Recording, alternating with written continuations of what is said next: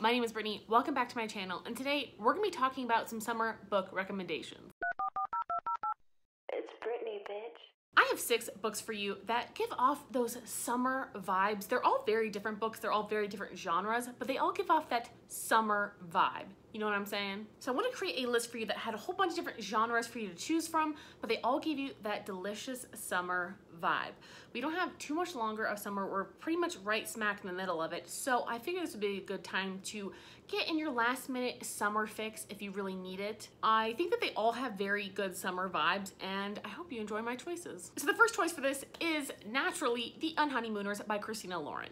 And this book is a very well beloved contemporary romance, and we're centering on Olive, who is the identical twin of Amy, and Amy is getting married, and then at Amy's wedding everyone gets sick except for Olive and Ethan, who are basically like mortal enemies. This is an enemies to lovers trope, and it is done deliciously well in this novel. So Olive and Ethan need to go on this like honeymoon package for their siblings because everyone else is sick, so they are in forced proximity on a honeymoon in Hawaii. It is beautiful, it is atmospheric. You just feel like you're at the beach, you feel like you're in Hawaii, and I feel like especially if you want that vibe of Hawaii island paradise with some funny enemies to lovers tropes, this is exactly the book for you. I actually ended up giving this 4.5 stars on Goodreads, and I really loved it. The next book is Summer of Salt by Katrina Leno, and this is actually a YA fantasy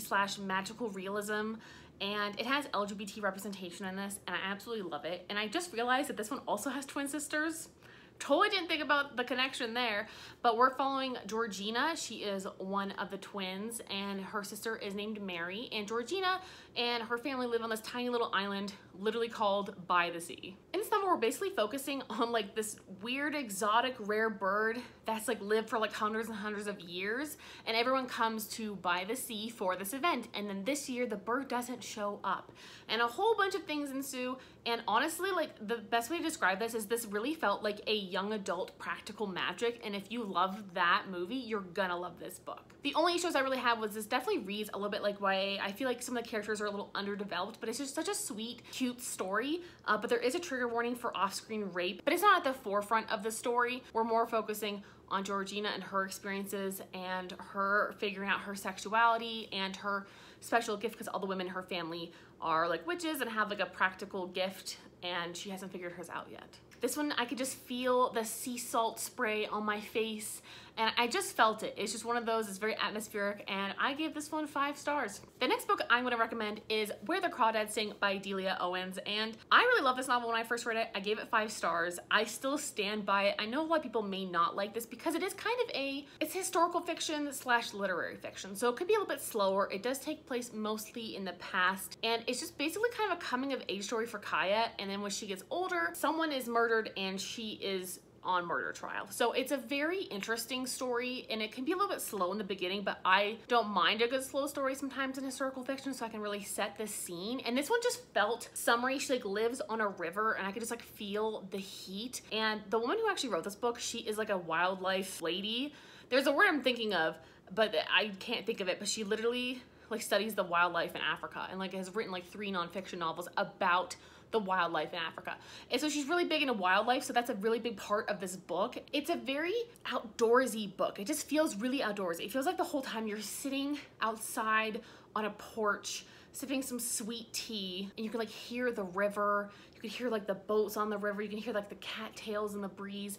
It's just atmospheric, and I definitely recommend this book. I feel like this is also a bit of a mystery because obviously we're trying to find out like who actually murdered this guy, but obviously Kaya has a history with him, and it's such a beautiful coming of age story. The next book is Circe by Madeline Miller, and I'm obsessed with this book as well. I read this last year. It just feels like summer because basically we're following Circe, and she deals with gods and goddesses. If you know anything about Greek mythology, Circe is a pretty prominent figure, and she gets banished to this island. And again, island, there's just a lot of water, there's a lot of ship journeys. I don't want to spoil it, but it's kind of a coming of age for her as well, and it just follows Cersei in her life. And again, it's kind of this is technically like a fantasy / mythology, so I would keep that in mind that obviously it goes off of Greek mythology, but it is a fictional retelling.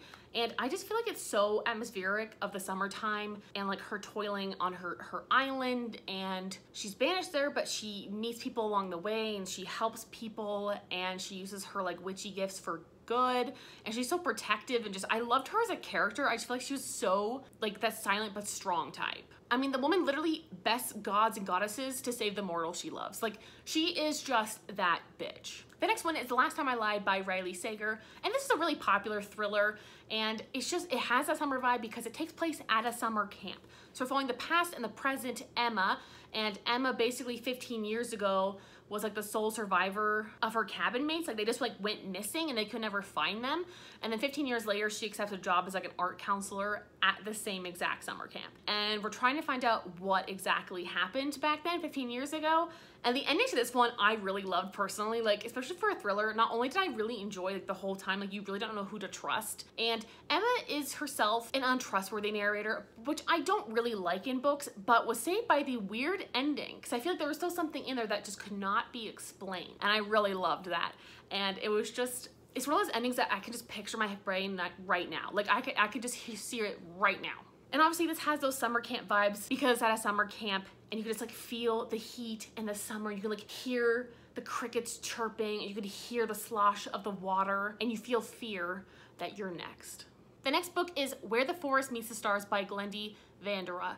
And this book is like fiction, soft sci-fi, a little bit of romance. It's kind of like a contemporary fiction, and it just kind of goes a couple different directions. But let me explain. We are following Jo, who is a cancer survivor of the same cancer that killed her mother. And she's a ornithology student going to get her PhD. And she is basically living like this cabin in the woods, studying birds for like the entire summer. And one night she finds this little girl who's dirty, who has no shoes, who's named Ursa, and she tells us that she's an alien. She claims she's from Hitrea and she needs to witness 5 miracles before she can go back to her Pinwheel Galaxy. And the whole book really is carried by this little girl who is just like the most precious thing you've ever seen. And the whole time you're really wondering, like, is she an alien or is she a child who has repressed all these terrible memories of her former life? Is there any truth to her story? And it's just that mystery of her the whole time is just beautiful. This also has a bit of romance in it. I wasn't a big fan of the romance in this novel. I felt like this was definitely like a Nicholas Sparks kind of story. So if you like Nicholas Sparks, this for me is the one for you.